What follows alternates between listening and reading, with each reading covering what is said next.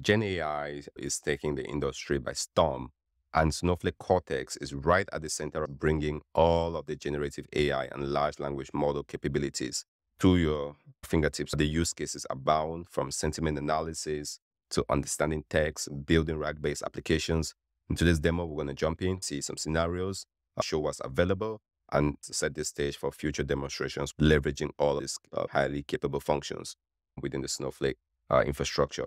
So always, links to the documentations will be in the description below, so do check that out. Now, to take advantage of these functions, essentially, if you can write to uppercase or do a simple function call in Snowflake, you now have the power and the ability to leverage generative AI and large language models in Snowflake. It's that powerful. So here, Snowflake Cortex, the complete, this is one of the functions available. You can always read the documentations for all the list of functions available. We complete, select your model, and you give it a prompt, a very basic prompt to tell us what a large language model is. Again, if you can make a simple function call and click the run button, you now have the power of Llama 70B chat model right within your Snowflake infrastructure. This runs in your Snowflake environment. Your data is not going to a third-party service, a third-party API, and hoping that they treat your data well. Hope is not a strategy in this case. You want to bring the model to your data and keep it secure. The results generated for us. Go ahead, explore all the other models available in addition to the Llama 70B chat, Mistral 8x7B, Gamma, and as you can imagine, the list of these models is only going to grow. They're completed successfully. We see the name of the model and we see the response. Now, the goal for this demonstration isn't to show or to test in a rigorous way how these models perform, but give us an idea that this is all available. Llama 70B chat, a little bit verbose, Mistral, more concise, but you can read the response in the Mixture, very similar. And Gamma is also sort of verbose. Again, I'm not testing the power of the models, but just to show you that these models are available to take advantage of. Next, some more interesting scenarios. As you can imagine, for most users, making simple function calls is good to play with. But what you want to do is apply this to very specific use cases within your organization or within your industry. In this case, a common use case might be securing data. Security is top of mind for many organizations as they jump into the realm of generative AI, or even in legacy use cases, there's always a need to keep data secure, obfuscated. And now Gen AI can help us with that. So here, some very sensitive data, social security, phone number, address, zip code. So in this case, Llama 2, 7B chat, or with a simple prompt, mask any PII information you have. That's it. No more, no less. Just go in and mask it. This will run with any lock. We get a response back without the PII information showing up. Voila. The scenario could be building a lower environment for your dev team. You want them to have data. You don't want to give out your sensitive information. You might be data sharing, trying to do analytics with your providers or with your business partners. You don't want them to have your sensitive data.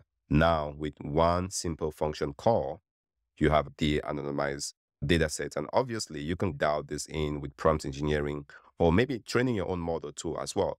But there is, with generative AI and LLMs, these types of scenarios and use cases are now possible. All right, this is good. Another scenario in the realm of masking and securing data is generating synthetic data. Again, you're trying to build an app, you need synthetic data of your customer profile, user profile. You don't want to just generate random strings. Use Gen AI to give you synthetic data as such. I can put this now into a table and use that for my dev team to begin developing. Powerful. Now, what we've seen here is a simple scenario of making function calls. I think most of us watching to this point should be able to make those function calls. I hope you are making those calls actually. Now, the next thing we want to do is thinking about how we can take that model and bring that to the data sets that matters to your organization. This could be your product data, inventory data, CRM data, ERP data, all sitting within your secure Snowflake environment. In this scenario, we have a product ID, product name, product type, a representation of a data set within an organization might look like. The company is making products are being sold. Customers are calling to a call center. They're complaining about that. We happen to have this gold mine of data within our Snowflake environment. What can we do with this? That's the question. One thing we can do is zero in on what the customers are complaining about. These are the things that move the needle when it comes to the bottom line, making the customers happy. I can see the product with a simple prompt. What is the root cause of the customer complaint? We can see this was a neurological condition the customer complained about. Based on this, zero in on that department or that team, what is going on, solve the problems for that customer. If these functions are available for us, the sky really is the limit in terms of what we can do. Now, let's actually bring this home to see a broader scenario of how this could play out. Here, I'm going to go through and evaluate almost all the functions that are available in Cortex to give us a scenario. Again, we have the product data and the customer complaints in the same table. What if we go in and tie some sentiment analysis to see how customers feel about the particular product? While this is running, I'm going to explain the code here shortly. The first case here is essentially doing some sentiment analysis with a few lines of code. Before Cortex, before this Gen AI rise, sentiment analysis back in 2013, 2014, 2015 used to be challenging to do. You essentially had to have PhD level understanding of natural language processing to do something like this. Now, every analyst in the organization, if they can make a simple function call, can begin building their own sentiment analysis solution. How powerful and revolutionary that is. Here, summarize the calls, look for the root causes like before, also do translations. Translations is notoriously difficult to do. But again, with a simple function call, we can do translate. We can even compose a personalized email to send out to the customers based on what they complain about and what the customer purchased, because we have all this data within an environment. So just to give you an idea from the table format, product name, customer review, that's the sentiment analysis, a short summary of the call, we've extracted that, the condition telling us what the customer complained about, depending on the localization or how global your system is. We might generate copies for different languages, French, English, German, which we've done in French. Last but not least, we are generating a personalized email to that customer, thanking them for the product they bought, and maybe even recommending other products for the customer to buy. Doing this all in less than a dozen lines of code.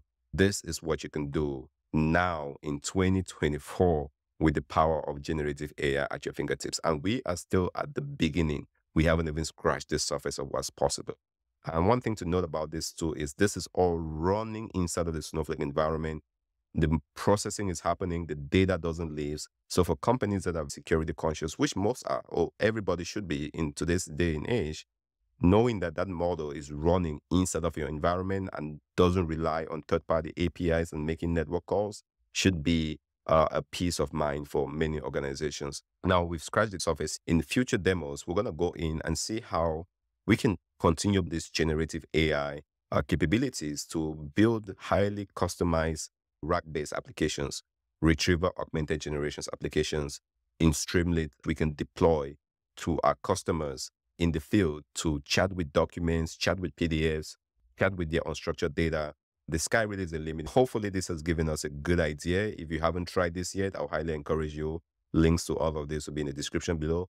Go ahead and try this out. This is the future with generative AI and large language models. As always, if you have any questions, do not hesitate to let me know in the comment section below.